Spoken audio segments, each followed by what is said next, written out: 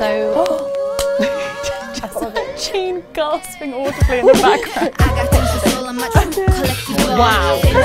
I don't know what you're talking about. That was seamless. What I want, when I want, and how I want it. Leave you with the one in the air. Hey Platform, it's Rowan. And I'm Jean. And happy International Women's Day. So we thought for this video, we would get out of the office. It is currently a very rainy day in London, but we have braved the weather and we are going to be going on a little tour of some bookshops which sell books for, about and by women. Yes, and that's entirely in the spirit of International Women's Day, which started 109 years ago. I was really surprised by that, how long this has been running. Yeah, so we're still going and we're still like powering through that message today, sort of remembering the women that came before us and fought for gender equality and are continuing to do so today. Top of the world. Yeah, top of the world. Top of the world. So I'm here with Emily, one of the booksellers here at Second Shelf, and she's going to tell us a little bit about the whole intention behind this bookshop. Yeah. So our owner, Alison, started the shop because she had been going around to rare book fairs and was shocked by not only how like male the trade and the clientele was, but how the gender inequality was reflected in the prices of things. So you have a book by a woman that is worth £100 and a book by the man of like the same level of fame, the same sort of first edition, everything, that would be worth £1,000. So she wanted to start a shop that was specifically focused on women in the rare book trade, both to like boost the sort of reputation of women who are already collected and to rediscover women who might be out of print. And we have like launches here for books often that are like coming back into print. Do you have any books that you would recommend for International Women's Day? I do. So this is our like go-to recommendation for teens, which is I Capture the Castle by Dodie Smith, and it's like a coming-of-age story about a girl with a sort of very eccentric family, and it's one of those books that's maybe been dismissed as like a teen or a romance kind of book, but it's really not that. It's really all about growing up and finding yourself. It's so like nice in here, like it's so cute and homely and warm, and there's like a little sofa and like all of these books on the walls. Look at this edition of Alice Walker. Ooh! Like an old women's press one. So this is the book published by Galdem, which is a magazine for women and non-binary people of colour. So it covers everything from relationships, family, body image, all sorts. It's really great. But I bought a book second-hand by that author you showed me, but not the one you showed me. Cool. You might have to be slightly more specific at this point. I feel like I should be going to different parts of the shop and like exploring different shelves, but I kind of don't want to because I feel like I might miss something. I literally want to go through every single one of the books to make sure there's not a little nugget in here of something that's like exactly what I want to read that I'm going to miss if I just move on. Although I've just spotted over there a section entitled Sisters of Sorcery. So we're just gonna, we're gonna go over here for a second. Just one that's just called Witches, and I'm like, I'll take, oh my, that cover is gorgeous. Amazing. Gorgeous colour illustrations. Oh, that is so nice, like woodcut. Well, so we have like a whole range of prices, and this all has everything from £20 books to thousands of pounds. Oh my god. No, sorry, my well, look at this! I love the fact that there's some old school stuff like this kind of thing that you've never like, I've never been like, oh yes, this is a book that I knew existed before. And then you've got like Jacqueline Wilson as well. This is the cabinet where we keep all of the either fragile or very expensive things, and often it's stuff that we have to do a bit more research on to find out more about it. Some of the stuff will be written by anonymous authors or like not easily attributable. So we tend to do quite a lot of research on the history of older books and to try and find a bit more about them, which means that we might be able to pitch them to libraries and talk about like why they're so important to women's history. So this has been the Second Shelf, which is actually a relatively recent addition to the London bookshop scene. It came around about 1.5 years ago. So now we're going to make our way to our second stop, and this is a bookshop with a lot of history behind it that was actually opened in 1979. Wow. I'm gonna tell you right now, 'cause she's the one I'm thinking of. Hey, the only one I'm thinking of. Hey, she's everything I'm dreaming of. Hey, the one that I can live without. So we're here gay is the word bookshop. If you have ever seen the movie Pride, you might recognise it from that. This is an LGBTQ+ bookshop specifically, so we thought what a great place to find some books about queer women. Yes, and we're specifically going to go on a hunt to find a book for each other. So really testing how much we know each other's book tastes. Yeah, no pressure. I want to spend some time back with you.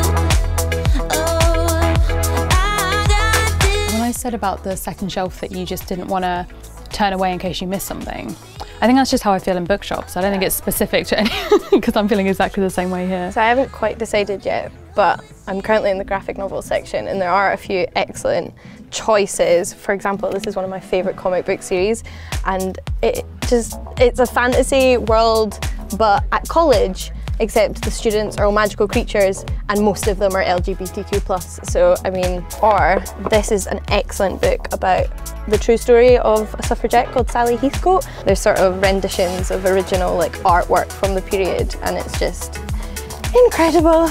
Too many choices. What I know about Jean is that she really likes fantasy. Dragon included is a plus. And kind of queer lady romance. The lesbian fiction section feels like it's probably where we're going to get it.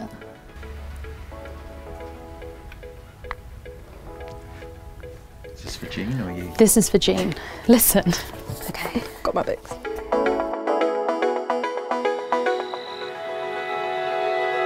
Okay, so I have for you The Unbinding of Mary Read.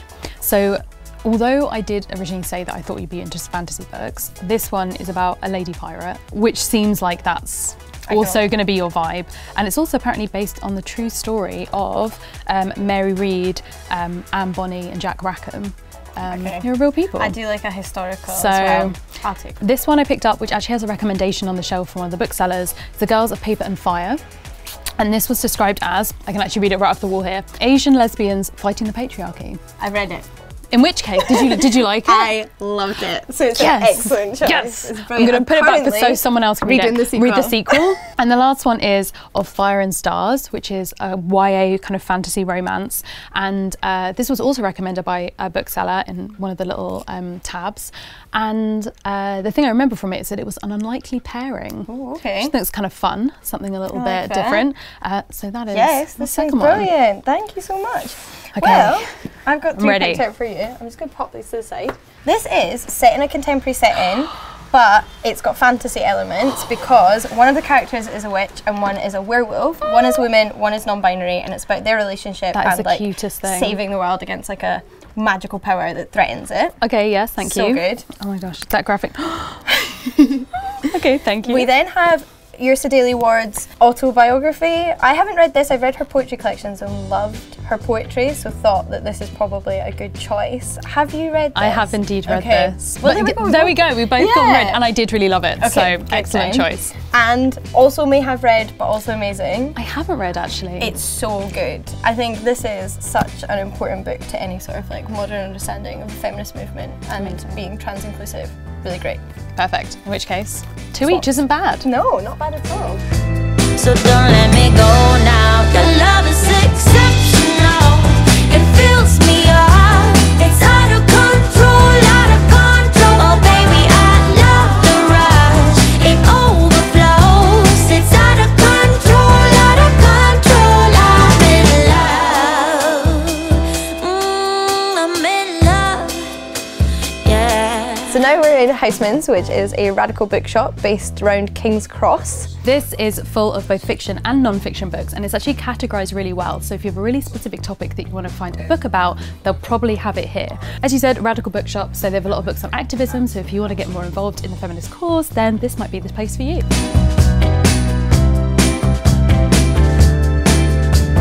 So I've actually just walked over to the campaigning and activism section, and it has one of our books, Glimmer of Hope. So this is by the teenage founders of the March for Our Lives movement, which is the movement against gun crime, especially in schools in America.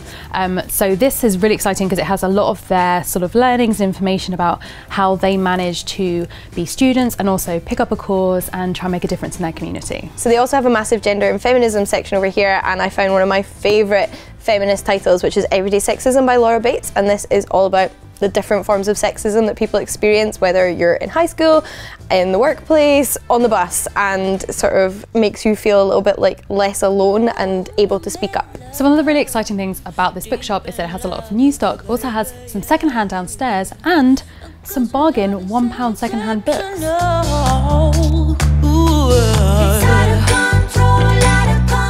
This is the vaults section of the bookshop, which is down the stairs and where they keep all of the fiction, poetry, and a secret room where all of the second-hand books are bound. So we talked to some of the booksellers upstairs and they have given us a list of books to check out down here that they think that you guys might like for International Women's Day. So one of them is, if I remember it is, this one, Juliet Takes a Breath. So this is about a girl who ends up having a summer internship with one of her favourite feminist authors, but does that woman live up to expectations? Read to find out. We were also recommended Only Ever Yours by Louise O'Neill, which I can 100% concur with, and it was pitched as Mean Girls meets A Handmaid's Tale, and I think that pretty much sums it up. Hi. I just spotted this, we weren't going to talk about it, but I see it on the shelf, so I thought, why not? This is Glass Town by Isabel Greenberg. We've actually talked about a couple of our other books on the channel before, but this one's new. It is all about the world of the Bronte siblings. So if you're familiar with them at all, you might have studied them in school, you might have been told about the fact that when they were younger, they made up together this like imaginary world that all of them would share together before they actually started writing their books. And so this is a graphic novel, which is all about the siblings and their lives, but also this world that they created together. And the illustrations are amazing, super stylized. Also, they gave us tea when we came here, so we like these ones best so far.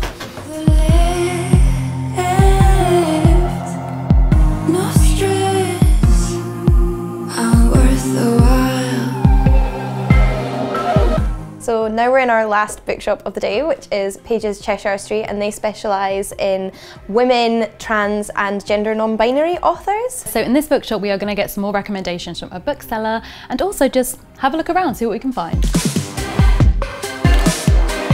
So one of the books that I've just spotted while walking around is Taking Up Space, a Black Girl's Manifesto for Change. So we actually did a video with Darren about this, which I will link somewhere so you can check it out. But essentially it's about the experience of the authors going to university as Black women and the experiences that they had there. So if you are a Black girl who's wanting to go to university or learn about it, or just someone else who'd like to know about those experiences, check out this book. So this is A Heart So Fierce and Broken, which is the sequel to A Curse So Dark and Lonely, a series that retells Beauty and the Beast, but with a female lead that has cerebral palsy, and it was one of my absolute favourite YA reads of 2019. So you've picked out a couple of books for our viewers. Okay, so this first one, Colour Outside the Lines, Stories About Love. It's an anthology for like teens sort of interested in what it's like to be in a relationship that crosses sort of boundaries. Second one, Pet. And Menzies' previous book was called Freshwater, and it was a book for adults, but this book is for kind of like YA, also maybe like kind of 12 and up, about Jam, and has got to save her best friend and the people of the city that they live in from these monsters that adults can't see. And I just think it's like, pretty exciting. Like, you know. You sold me. You sold me on it. That sounds great. So can you tell us a little bit more about the bookshop? Like, when was it set up and why?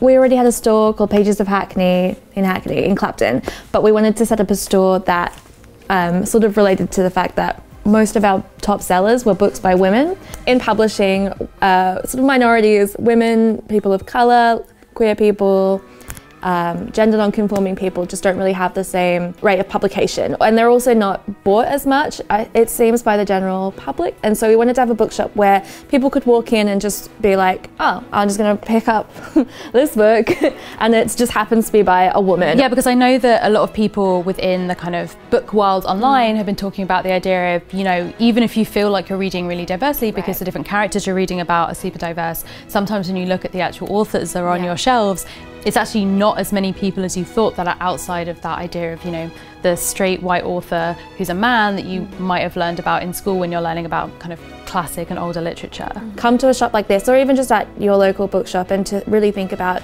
who the authors are and why it is that you are reading the story and who you want to hear from. Yeah, thanks. Does that work? Did we get it? Yeah. Very. Maybe once more, a little bit less daytime BBC One TV. Oh, You told us that was the that was the vibe. Oh. Thanks for joining me and Jean on this bookshop tour. We have bought more books than we thought we were going to at the start of this day, but we've managed to escape most of the rain, come out of it with a lot of new recommendations. Yeah, but you can never have too many. So I would still like to hear what everyone watching has to recommend in the comments down below. Absolutely. And if you want more videos like this, then please subscribe to Platform.